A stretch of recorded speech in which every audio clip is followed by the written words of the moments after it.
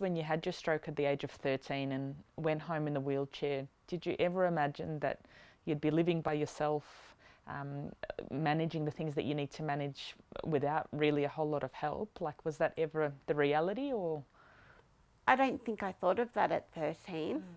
I think it was more like, when was I going out with my mates? Yeah.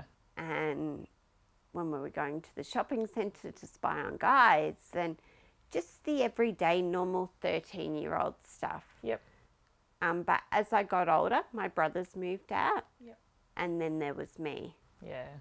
And I remember sitting at the kitchen table when he came available, and I said to my mum, we need to start packing my bags. She thought I was joking. And I said, I'm not joking. I'm leaving. Yep. Now, for my parents, that was a huge step. Would have been big. Because they had to cut the ties to a certain degree. Yeah.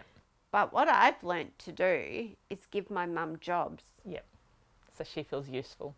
Exactly. And I know at 42 I shouldn't be saying this, but my mum still does my washing. If that makes her happy. Exactly. And it gives her a purpose to come back each week. Yeah. And I mean, just hanging out with me should be enough of a purpose. Yeah. But knowing that she's got a couple of jobs still, she still feels like I rely on her. Yep. And that's important for her, and you've acknowledged and recognised that, which is lovely.